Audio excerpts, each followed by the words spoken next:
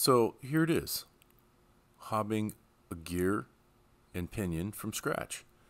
Here's some stock for the gear, and we'll get some smaller stock for the pinion. Then we'll make some gear blanks in our lathe for the gear and the pinion. And we'll put some keyways in there with a broach. We'll hob the gears, they'll look like this. And if we do it all just right, in the end we'll have a nice set of gears that fit on their center distance properly that we can measure, and they spin beautifully like this. So in order to make our gear blanks, we're going to use a manual lathe. This is an Akuma LS lathe. So we've got our stock in our 6-jaw, and we want to do as many operations as possible to make the blank in one go. So the first thing we do is, make sure we have all the right tooling, but we will face the front of the gear blank, and then we will drill a hole. Sometimes you drill a hole followed by boring the hole. That operation improves the accuracy of that hole. Then we'll turn the OD. We'll chamfer the front and plunge back, chamfer the backside, and then cut off.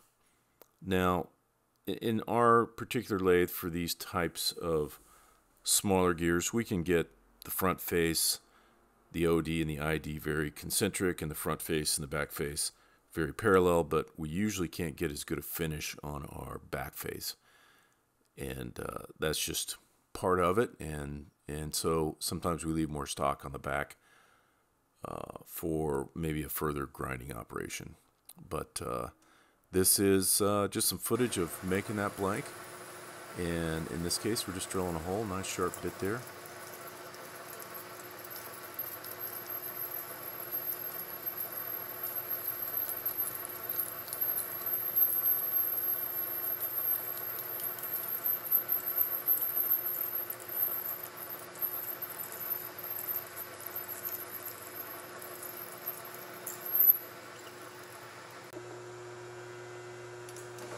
Now we'll do a chamfer.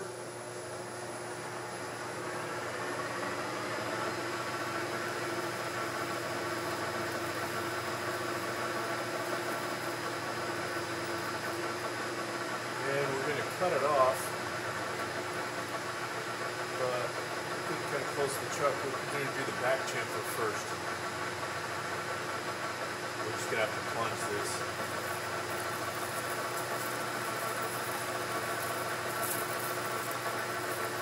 Match. And then we're going to cut it off.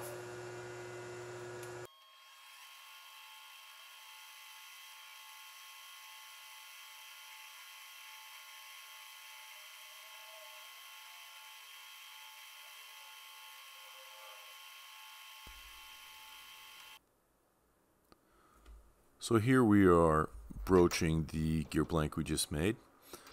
We've got a do more broach set here for our gear, broach and bushing, and the machine we're using is a do more press, so kind of neat to have that set to match, and there it is, no big deal. Now there's other ways to join your gear to the shaft. Not all gears need to be joined to the shaft, some just spin, but many gears have a hub with an attachment, etc. Here's the first step in our hobbing process. We want to get our index change gears put in the right order. So this is E, and this gear here is F. So our change gears are A, B, C, and D. Now, their ratio, gear ratio that is, needs to match an equation for this machine. So the machine has a constant, and in this case, let's see, this machine constant is 8, right there. So we're going to make a small pinion, 14-tooth pinion, with a machine constant 8, And that gives us a ratio that we need to match with our change gears. So these are the gears that are in the machine.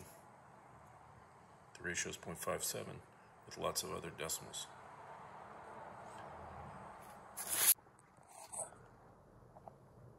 The pinion is made just like the gear. This is the smaller one called the pinion, and it's mounted on this arbor here. These are just spacers to hold it up.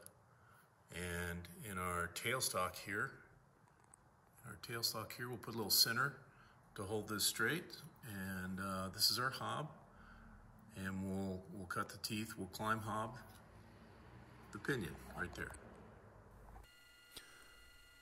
So what's going on here is we are touching off, seeing the little marks and counting them to make sure our change gear setup was correct.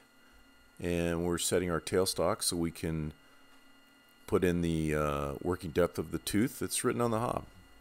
And there it is. This time lapse, we're climb hobbing the pinion. All the marks are confirmed.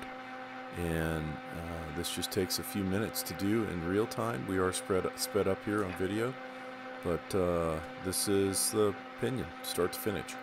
Now, we're only cutting one pinion here to show the overall process, but this particular machine is made for production. You can put in a much longer arbor and hob 5, 6, 7, as many gears as you can fit on your arbor at a time.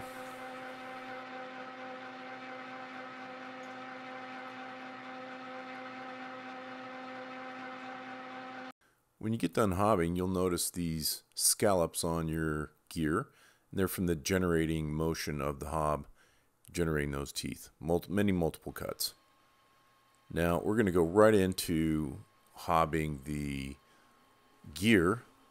And it has the same exact equations for calculating the change gears as the pinion, except we put a 28 tooth gear on the bottom.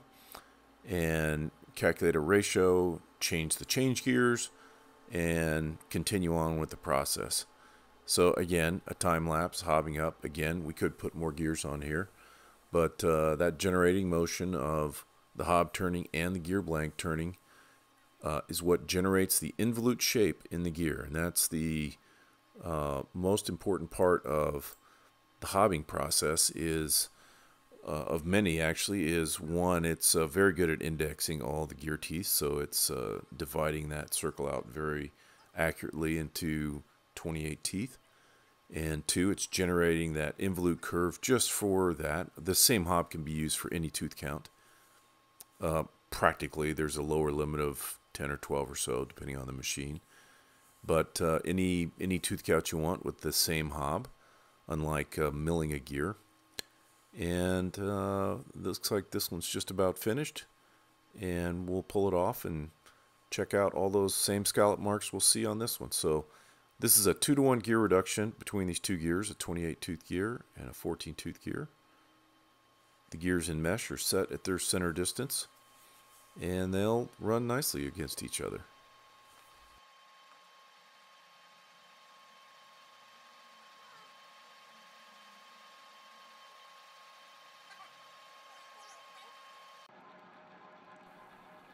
Hope you appreciate the content of this video. There's more in the description below, and we have many useful other videos as well as calculators on our website. Go check it out. Make some gears.